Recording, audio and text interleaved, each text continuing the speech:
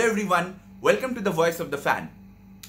Yesterday, the whole sporting world was taken aback by a stunning event when in the fourth round of US Open, or as we call Flushing Meadows, 17-time Grand Slam winner and the current world number one Novak Djokovic was disqualified or default.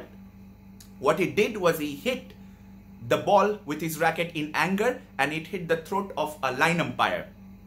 Now, within the rules of tennis and Grand Slam, he is entitled for this disqualification and he has to pay a fine of the amount, prize money he won for reaching till round 4, which is $250,000. Has it happened before? Yes. It's not the first instance of this kind of disqualification or default when people hit the ball or even the racket in anger.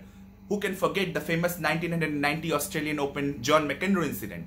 The last time it happened in tennis was incidentally by a Canadian in Davis Cup tie in 2007 when the ball hit the chair umpire. Now, let's look at what's the consequence of all this. In this tournament, Djokovic was the only from the big three, as we call Federer, Nadal and Djokovic. Other two pulled out of the event. So this is the first time since 2016 in the Flushing Meadows only, incidentally, when there will be a new Grand Slam winner other than these three.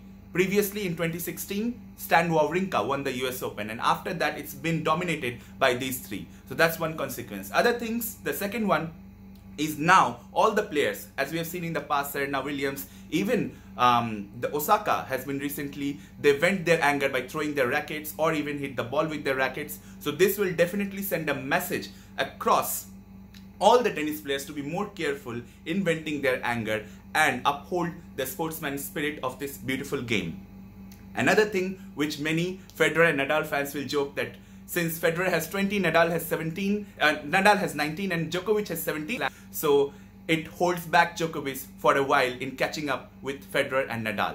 But jokes apart, this was a very stunning event and let's hope that these kind of events don't occur in future in this game of tennis. Thanks a lot. If you like this video, kindly like, share, subscribe, comment, keep supporting me. Thank you.